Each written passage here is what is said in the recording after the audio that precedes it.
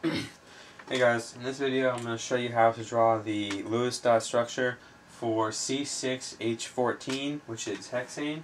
So here we go. We got C6H14, which is hexane, chemical formula for hexane.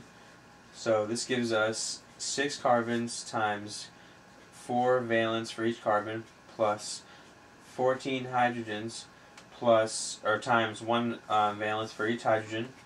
So that's going to give us a total of 38 valence electrons. Alright. So, in most of my other videos for these organic compounds like this one, I just show you the straight chain carbon ring or carbon structure. But just notice and take note that some of these organic compounds, they can have a ring structure where it's not just a straight line of carbons, but they can form like a ring, like a circle connection of carbons. But I'm just showing you the chain structure, so just keep that in mind. So these might not be the only possible Lewis structures for these compounds. Alright, but here's the straight chain structure. So carbons are the only atoms that could be the central atom in these compounds, because hydrogens can only bond once. So just going to go ahead and draw the straight chain of 6 carbons. Alright, and then now we have to add in the 14 hydrogens.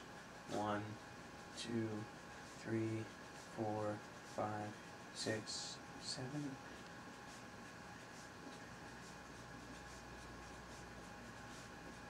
14. And then go ahead and connect them all with single bonds, because hydrogens can only bond or have 1 bond because they can only hold 2 electrons. So there we go. Let's go ahead and count out the electrons now, because there's 6 carbons and there's 14 hydrogens. So let's go ahead and count out the electrons. So 1, 2, 3, 4, 5, 6, 7, 8, 9, 10, 11, 12, 13, 14, 15, 16, 17, 18, 19 bonds.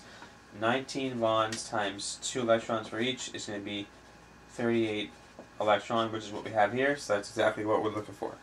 Alright. So now we can go ahead and check the formal charges, just to see that they're all going to work out nicely.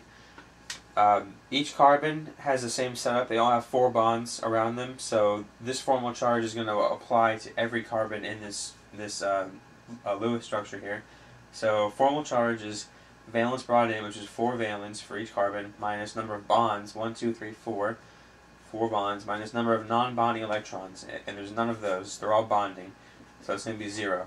So each formal charge for each carbon is going to be 0. Now we can check the formal charges for the hydrogens, and each hydrogen is the same setup. There's only 1 bond to it. So valence brought in is 1, minus number of bonds, 1, minus number of non-bonding electrons, and there's none of those, so it's going to be 0 overall. So that's what we're looking for. Okay, and if you were to sum those up, that's going to give you an overall formal charge of 0, which is what you're looking for in a non-charged compound such as C6H14. Okay, so now, looking at this, you might wonder what the shape is, and it's really hard to say the overall shape, but if you notice, each carbon has 4 bonding sites. So each carbon is going to be sp3 hybridized, okay? And that means that this overall molecule is going to be composed of 1 tetrahedral, 2 tetrahedrals, 3 tetrahedrals. There's a bunch of tetrahedrals kind of joining off of each other in an interesting way. So we have each of the carbons is going to be represented by a tetra, or not each of the carbons, but like the carbon will be the central atom for multiple different tetrahedral shapes. Alright? And because of the hydrogens, this is a symmetric molecule, so every hydrogen will cancel each other out in terms of net dipole moment, so it's going to end up being a non-polar molecule, because all the carbons and all the hydrogens will cancel each other out, leaving you no net dipole moment, which means non-polar. That's pretty much it. If you have any questions, leave them in the comments. And if you have any specific requests, I'll try to put it in a video. Just let me know. And thanks for watching.